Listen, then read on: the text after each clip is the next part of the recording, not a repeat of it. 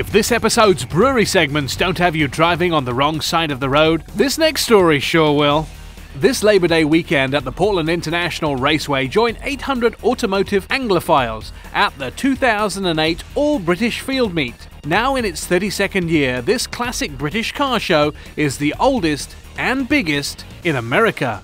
The Portland British Field Meet was created by the Jaguar Owners Club of Oregon in 1976. By its 5th year of operation, it became so popular that it moved from Blue Lake Park to Portland International Raceway.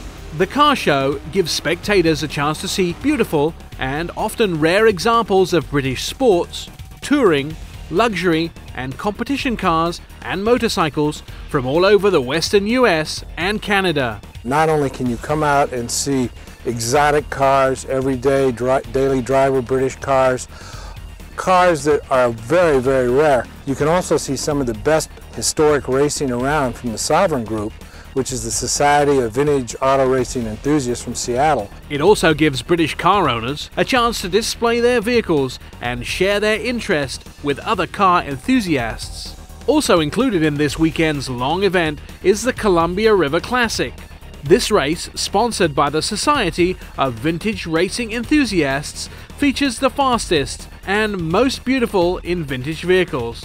For spectators who want a more rugged approach to the world of British sports cars, the All-British Field Meet has the Land Rover Adventure Ride. Visitors can experience the ultimate off-road vehicle by riding along with experienced drivers over steep and challenging courses. You can come on out and try the Land Rover Adventure Ride, where you can be taken over an off-road course and have the thrill of your life. And we've also been told many, many times that it's the equivalent of an e-ticket at Disneyland. If precipitous drop-offs are not your cup of tea, the Field Meet still has a lot to offer, from the cars and races to the best in British entertainment, and even a swap meet. The All-British Field Meet has something for everyone.